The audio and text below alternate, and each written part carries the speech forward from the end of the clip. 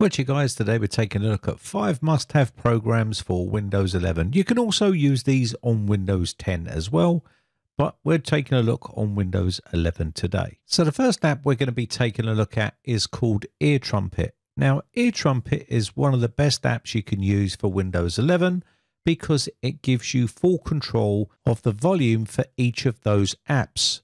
So volume for individual apps. So for instance, this could be your headphones, this could be a game that you're playing, it could be your Spotify or any other type of app that you have running, and it will separate each individual app with its own volume bar. So it means you can slide your volume bar up and down for each individual app. So this is very useful. So once you've got it installed, check down on the bottom right hand side and you'll see a second speaker icon. Drag this onto your taskbar and it will be called EarTrumpet, this one. And when you click on it, you can see there's only 2 things on here at the moment, but they have been separated.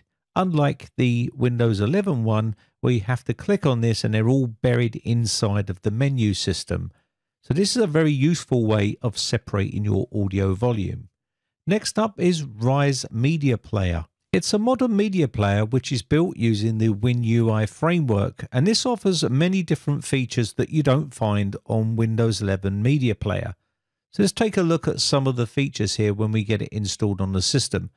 Now, unfortunately, you're going to have to go through a bunch of hoops to get it installed because of the certificate issue here, but it's okay, it's not too bad, and I'll show you quickly how to do it if you want to have this installed on the system. So you need to right click and go to properties once you've downloaded the application, and then you can go onto the tab here which says digital signatures. On here you can see there's not one available, so we're going to need to add one. So go to details, this will open up the digital signature details, and from here we can view the certificate. Once we're inside here viewing our certificate, we can install the certificate by clicking on the install certificate button.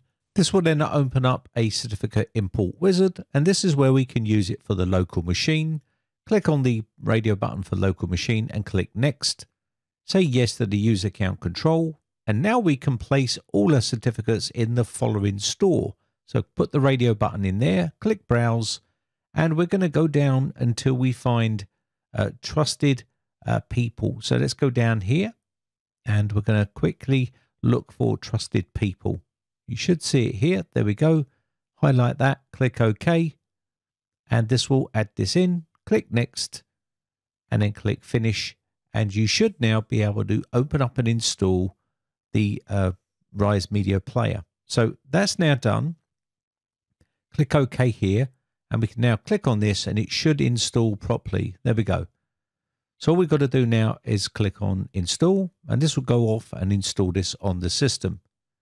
So why go through all this trouble for Rise Media Player? Well, like I said, it's got some features that the Windows Media Player doesn't have. The app also supports Last.fm integration, and it also fetches artists' images from the internet for your local files, making your library look really cool and modern. So it's a pretty decent bit of kit.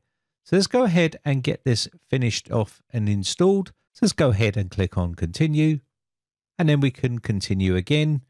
So there's 5 steps to go through here. You can make it yours by changing all of your dark mode here and stuff like that. So let's go ahead and click continue, and I'll show you how to set this up and get it finished off. So you can see we've got just the standard clear white sort of backdrop here, but you can change this to dark mode if you wanted to, if you prefer the dark mode theme to tie in with the theme on your Windows system. So go down to the bottom left and click on settings here. And once you're inside here, all you need to do is go over to where it says choose your color. Choose your color. You can see used system settings, or you can put it onto dark, and this will change it to dark mode. And you can change it to light as well. So whatever you want to do. So quickly restart now and it will open back up. From here, what you want to do is click navigation and then go over to the icon style and change this to colorful. And then what this is going to do is change the icon style to a nice colorful style. So I'm going to hit the back button here and just hit the back button. And you can now see all of the color icons have been changed. So let's go ahead and take a look at what else this actually does here. So what you can do is go back to your songs, and then you can see here you've got all your songs listed here. You can add other stuff in here. You've got your artists, your albums, and you've also got some other ones here like genre. And then we have all videos here as well. Now, if you click on the all videos, it'll allow you to go to stream from a URL here, as you can see. So you can stream from a URL by putting that in here and push play. So quite a nice little feature there. So let's move on to the next program, which is called ShareX. Now, ShareX is another free program you can use. It's a screen capture, file sharing, and also productivity tool. So it's quite a useful tool to have on a Windows-based system. It's going to allow you to capture your screen, take snapshots. It's also going to allow you to make animated GIFs and all sorts of stuff like that with this particular program. So let's go ahead and get it installed on here, and we'll take a quick look at it and what it actually does. Click Next and click Install. And what we're going to do here is launch ShareX. This will open up the window here. And you can see here we've got a bunch of settings we can do and shortcuts. So we've got capture. When you click on here, it gives you all of the capture options available.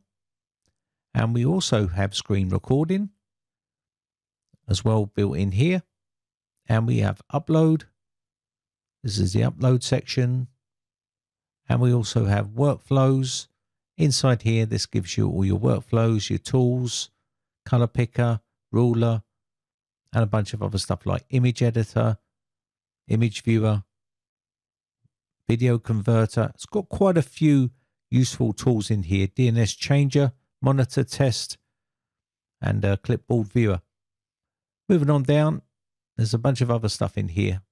So let's go ahead and take a look at the after capture tasks, after upload tasks, and destinations and application settings here. So you can set it up how you like. And let's just see this in action so you get an idea of what it can actually do. So let's go ahead and see what this can actually do. So I'm going to take a quick snapshot of the system. So you can go capture, full screen. And you can see it will literally set a capture of the full screen. And there it is right down the bottom. You can click on this and it will open it up and it will show you a screenshot, just like so. You can actually record the screen as well. Just show you another quick one to make an animated GIF here. So I'm going to quickly click on capture here. And there's a bunch of other stuff you can do. So I'm going to record the screen. And we can say yes here. And it will start to record the screen. Now we can capture whatever we want here. So I'm going to hover this over this little box here. And what we're going to do is it's now started to capture. So if I open some things up here, like so, and then we can click stop, you should see a recording of it appear down the bottom right-hand corner. And it should be what we've just done. We've just recorded an animated GIF here, and it's recorded it very small. And you can quickly upload this if you're giving tech support or something like that, and you want someone to see what you're actually saying. So very quick and easy to do. So next up, we're going to be doing Quick Look. So we'll get this installed. Now, Quick Look is a pretty useful little app. It's free. And I'll quickly get this installed and show you what it actually does. Now, the way this works is when you click on the icon here and push your spacebar, it's going to open up and give you a preview of the images and also PDF files, documents, and also video as well. And it can do this for a ton of different file types. So when you hover over them and press your spacebar, it's going to play these items. So very useful indeed for quick previews of all of your file types. Next up, finally, we're going to take a look at Power Toys. Now, Power Toys has been around for a long time, but this is a very powerful array of software which allows you to use Windows in a much more productive way. So let's get it installed and take a look at it, because it's got more than one application inside here. So I'm going to get this installed and open it up. It's a quick download and a quick install here. And once we've done this, it's going to give us things like fences, always on top, and a bunch of other little applications in here like bulk renamer. Now, The program has a load of other programs inside of it, so always on top is very useful. This will allow you to, say for instance, have Task Manager always on top. Even if you're playing a game and you push Control Delete and you want to bring up your Task Manager, if your PC is starting to struggle or freeze, it will always be on top and you'll be able to shut down that process. So that is the always on top program. So in an instance like this here, which I'm going to show you, you can see the Task Manager is on top, and no matter what I open up here, the Task Manager will always be on top. So I'm going to open up Explorer and it opens up behind it, so it keeps it on top all the time. So if you need to kill a process off, it's very, very useful. There's other useful programs like File Explorer add-ons, Fancy Zones, Color Picker, mouse utilities, bulk renamer, loads and loads and loads of toys in there to play around with. Anyway, that is the 5 must-have programs for Windows 11. You can use these on Windows 10 as well if you're still using Windows 10. Not a problem at all. And they are free to use and download. I'll try and leave the links in the video description for you. My name has been Brian from briteccomputers.co.uk. Just want to say a quick shout out to all my YouTube members who joined my YouTube members group. I really do appreciate the support.